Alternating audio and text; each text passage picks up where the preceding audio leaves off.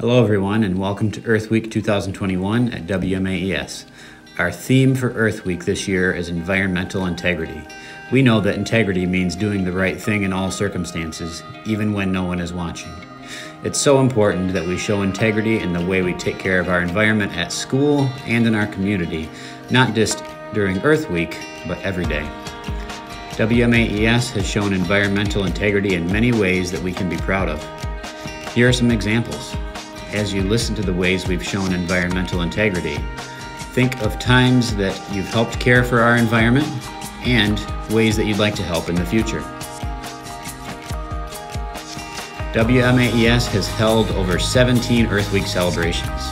During those 17 Earthweeks, WMAES students have planted over 5,000 trees on our campus. Since 2019, we have recycled over 12,000 pounds of waste. That is like 10 elephants worth of waste that we have kept out of the landfills. WMAES has been recognized as a green school since 2010. We have provided over 60 acres of habitat by planting vegetable gardens, prairies, and native gardens like the one in front of the elementary. We've had a garden at WMAES for the past 17 years. That garden has been planted by our students, and we've had produce that has been used to feed students and donated to local food banks. Finally, we are fortunate enough to see WMAES students learning in and about the environment every day. We are also proud of your environmental integrity. We have an exciting opportunity to show environmental integrity during many fun activities during this Earth Week. I'm excited to see you all making a positive impact on our environment. Happy Earth Week, everyone. Hey, Mr. Sean, did you know it's the 51st Earth Day? I had no idea. Has it been 51 years? 51 years. Cool. We're sad that we missed last year, but we have a lot of fun things planned this week. Starting with Monday, April 19th, we're going to start what we're calling Save the Trees Project. So we're encouraging your classrooms to save all of your paper that you've used and put it in a recycle bin and keep it for the whole week, and we're going to come around and weigh it on Friday. So your goal is to be the classroom that uses the least amount of paper. Whoever has the least amount of paper that they use for the week will win a pancake breakfast prepared by Mr. Sean and I, and it will be with the school maple syrup. Awesome. Let's not forget about Tuesday. Tuesday's no paper day, folks. So do what you can to just not use any paper. Maybe take your class outside and use the Chromebooks outside. Use sidewalk chalk to do your math lessons outside. Use whiteboards instead of paper. Anything to reduce the amount of paper we're using that day. And then Wednesday, April 21st, it's Lights Out Day. So that's another great day for you guys to get outside with your teachers, maybe explore some ecosystems that you haven't seen before, and try to go off trail and explore with purpose. Awesome. And Thursday, April 22nd, that's Earth Day, folks. So Earth Day, you can wear green or blue school appropriate clothing. You do not have to pay $1 for this. This is a free, no uniform day. And we're gonna be planting trees all week, but especially on Earth Day. And remember, that's a great day to continue working on those classroom projects that you guys were talking about in the beginning of the week.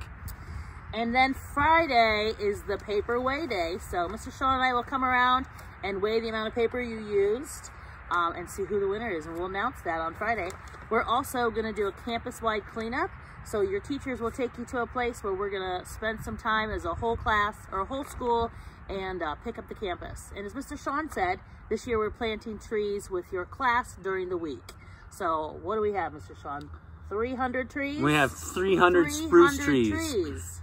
So awesome. So get excited, get outside, let's have some fun this week. Happy Earth Week. See you guys. Bye. Hi everybody. I'm so excited that Earth Week's coming up. We got a new book for the Literacy Nest. It is called Many, The Diversity of Life on Earth by Nicola Davies, illustrated by Emily Sutton. So I thought I'd read this to you because I'm super excited about Earth Day.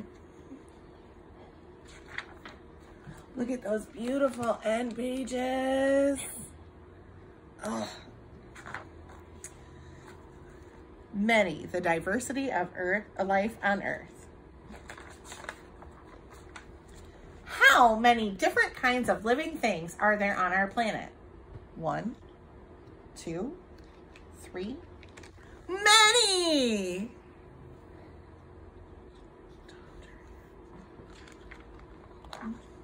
Yes, there are so many. From big things like elephants and oak trees. There are 2 kinds of elephants, African and Asian, and more than 600 kinds of oak trees.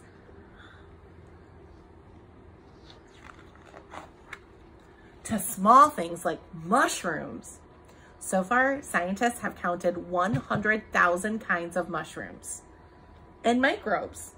Microbes are so small you need a microscope to see them. There can be 5,000 kinds in just 1 teaspoon of dirt.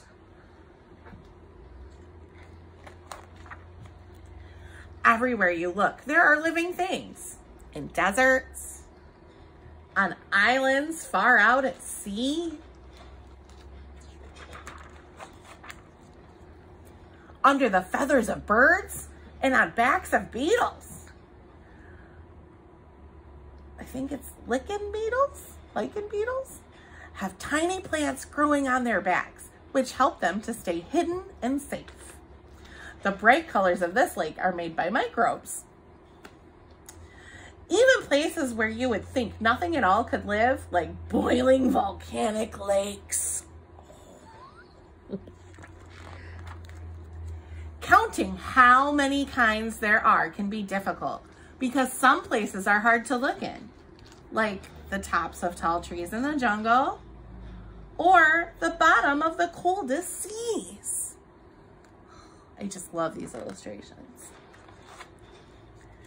It can also be difficult because sometimes things that look different are really the same. Young queen angelfish, adult queen angelfish. And things that look the same are really different. A viceroy butterfly versus a monarch butterfly. And I know some of you have definitely talked about that in class. But mainly, it's difficult because there are just so many living things. Oh, what gorgeous picture. So far, human beings have found and counted almost 2 million different kinds of living things. I'm not going to read them all today, guys. But that's only the start. There could be many millions more. Thousands of new species are found every year. All the living things on this page have been found in the last 50 years. And the more we find, the more we learn about how living things depend on one another for food, for places to live, and for ways to grow. Jaguars eat pacas, which eat the fruits and seeds from the trees. Hummingbirds eat insects and nectar, and insects eat nectar. Toucans live in the tree holes. Some bats bite holes in leaves so they droop to make a tent. Pacas poop out the tree seeds they've eaten, which grow into new trees. Baby frogs grow into pools of rainwater and leaves. Bees carry pollen to the flowers, which allow flowers to grow seeds. Another thing I know you guys have talked about here in your classes. We have learned that every kind of living thing is a part of a big, beautiful, complicated pattern. It must have taken forever to do some of these illustrations. They're so intense. The trouble is, all over the world, human beings are destroying pieces of the pattern. Chemicals poison the air, rivers, and oceans. Fishing boats take too much from the sea. People build roads that divides forests into pieces, causing animals and plants to disappear.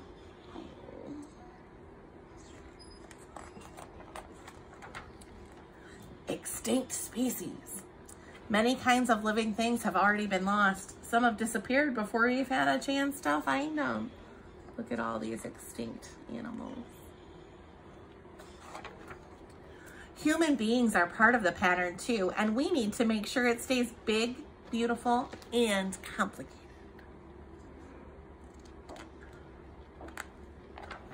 because we could not keep living on Earth if we had to count down instead of up from many to one. The end. Thank you, Mrs. Baxter. You're welcome. Hi, WMAES. One way I show environmental integrity is I pack my lunch every single day with a reusable bag. And inside of my reusable bag, I also have some sandwich bags that are washable and reusable and bags for my snacks so that I'm not throwing away plastic baggies every day and filling up landfills. I love the earth, and I take care of it by teaching how to respect nature and each other. We use recycled materials, and in almost every lesson we learn about different parts of nature and how to take care of it. When you leave a room, always turn off the lights. Oh, hey, Mr. Sean, check this out. What'd you find? I got some apple slices. Ooh. So, what I'm telling you guys is, if you see some trash in the forest, use some integrity, pick it up, and throw it away in a garbage can. It's nice of you, Mr. Murray. Thanks. You're welcome. Hi guys, one way that I show environmental integrity in my own house and I'm really excited about is I've been composting for the past couple of years. So I take all my food scraps from cooking and any of my dead plants and I put it in here and then I drop it off at Urban Roots, downtown Michigan. And then they turn it into new soil to grow new plants for the community around us. So that is one way that I show environmental integrity. I love the environment, so I'm planting flowers in front of my house. Estoy plantando flores. Hey guys, I show environmental integrity by turning off the water when I'm brushing my teeth. Hey guys, I use reusable water bottles, many different kinds, and I've used them for many years to help reduce my single plastic water bottle usage. That's how I show environmental integrity.